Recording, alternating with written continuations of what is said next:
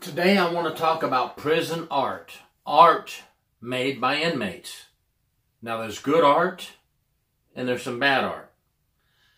We're going to talk about both. I'm going to talk about the good first. Now, what I mean by good art is nice art that is actually beautiful, and inmates that have great talent are making beautiful paintings. And there are places out there across the United States where the inmates have donated the artwork for special charities.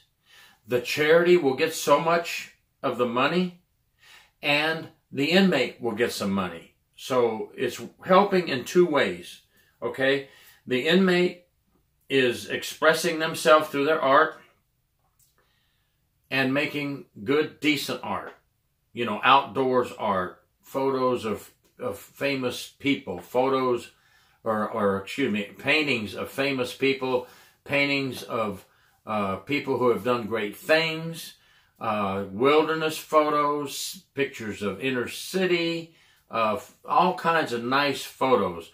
And these are great because someone gets a nice piece of art from a talented artist, and a charity gets money out of it. Now, also in the prisons, especially here in Florida that I know for sure, a lot of murals are drawn by inmates. Great talent. Why can't this talent be channeled on the outside to do great things and stay out of prison? Okay, that's what we want you to do. Stay out of prison. Channel your art and your artist professionalism in many of these inmates is just unbelievable. And some of the artwork from inmates is sold for a lot of money. Now, some prisons do not allow the inmates to sell their artwork. So, a family member gets to take the artwork home in many cases, and then they can sell the art at an art show or through a charity or whatever they wish, and then they can send the inmate money if they wish. But a lot of murals are drawn by inmates in the prison, within the prison walls. Visitation, for example. Just about every Florida prison I've been to has a wall with a beautiful scenery of alligators and the cypress trees and the cypress swamps, or up in North Florida, the deer and the bear, and you know, it's just beautiful artwork. And it actually makes the atmosphere a little bit better for staff and inmates. Come on. Isn't a nice mural of art in a prison or a jail something better to look at than just the plain old dull walls? You know, and it gives the inmates something to do, keeps their mind busy, keeps their imagination going, and it ends up to do a good thing for everybody. Now, there's bad art also. What I mean by bad art, the artwork's not bad. The artwork is just as amazing as the great art that I talked about earlier. But the bad art comes in the form of gang art, tattoos. Some of the tattoos are really decent, really good, the artwork for a tattoo. I mean, there's a lot of folks out here in the free world that would get that tattooed on their body because it's decent tattoo artwork. But some of the artwork now turns into the gang side. A lot of it's pornography. I'm going to tell you what, in this video I'm showing artwork as we go. A lot of it is pornography. You know, there's more males in prison than female. And in the male prisons, what are they thinking about and what are they drawing? A lot of nudity, a lot of women, you know, nude, and the artwork. Now, the artwork is great. I'm not going to knock any of the artwork. It's darn good artwork. So that is something that it's not the end of the world that we have some nudity in the artwork, but we just don't want it to get out and let the children see it, of course. But we also have gang art, gang symbols. We have art that has drug needles, drug use, wads of money, helicopters flying over the city searching for the drug dealer. I don't know, some people will say, well, that's just an outlet. The inmate is drawing a photo or doing artwork of their past life, and maybe it could be channeled into saying this is the life you do not want. And in some of these gang arts, though, however, there's gang symbols, there's hidden coded messages inside the artwork, things that we need to look for. Now, as correctional officers, we have to monitor artwork. And so those of you who are saying, why do you have to monitor artwork? It's just art. Well, folks, when you're providing security for a prison and you want the safety and security of a prison, artwork is fine. As long as it's allowed and the prison allows it, and whatever they use to do the artwork is allowed, no problem.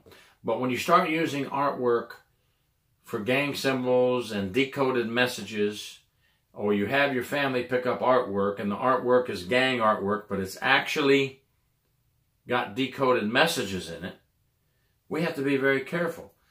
So when you're on patrol, officers, and you're doing your random searches, and you're doing your random cell searches, watch this artwork. If you see any of the artwork that appears to depict gang affiliation, gang members sending coded messages, anything at all, even if you're not sure, but your mind is telling you, hey, I don't think this artwork is actually good for the safety and security of this institution. All you have to do is confiscate it and have your gang coordinator, your security threat group coordinator, whoever you have there to prison who has been to gang school, has gang knowledge of gang issues, have them check it out. Make sure there's no decoded messages in there for gang membership and so forth. And if it's all clear, give it back to the inmate. If it's not, now we're going to write reports, and we're going to make sure that we document all this information. Don't just, discard the art and not document. We want to document in the inmate's file what we confiscated from them, what type of decoded gang messages are hidden within the art, what is wrong with the art, what do we see as a security threat in this artwork. Okay? And this is perfectly legal, folks. We want the inmates to do art. We want the inmates to keep their mind busy. We want them to use their talents. But I'm telling you, we don't want them to use their talents for the wrong thing.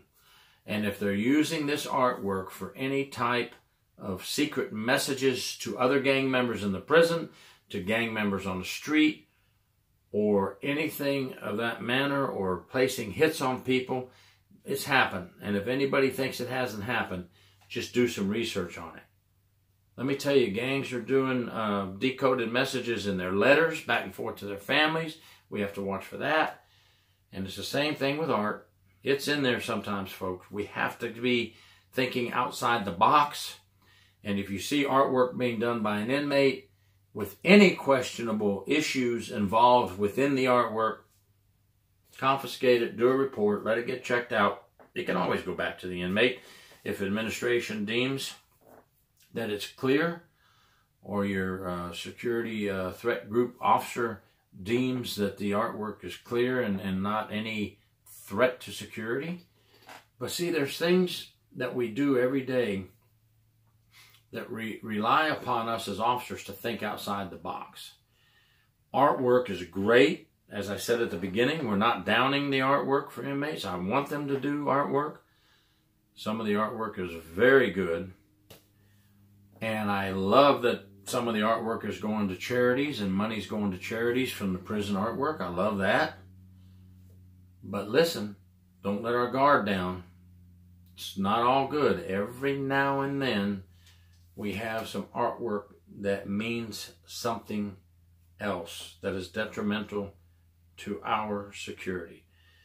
Now, I know there's people that are not correctional officers or prison staff, and they're going to say, no, you're wrong. Why would you pick on inmates doing art? Nobody's picking on anybody. We as correctional officers are trained to look for anything that can be a security threat. And if you have any knowledge at all of what gang members do to send messages out, to place hits on people, to help escape plots, or to plan a riot, there can be hidden messages within their artwork. And I'm telling you, the artwork is just unbelievable. Again, as I said earlier, I wish they would channel this artwork and their knowledge and artwork into something good and on the outside, and use that gift of being able to paint and draw and make some money on the outside and not come back to prison. Okay? Just a little thing I wanted to throw out there. I probably took a little too long, but I just want everybody to know and be aware of inmate artwork. It can be very good, it can be a very good thing, and it can also be used the wrong way. Keep an eye out, folks. Thank you very much, Gary York, True Prison Stories.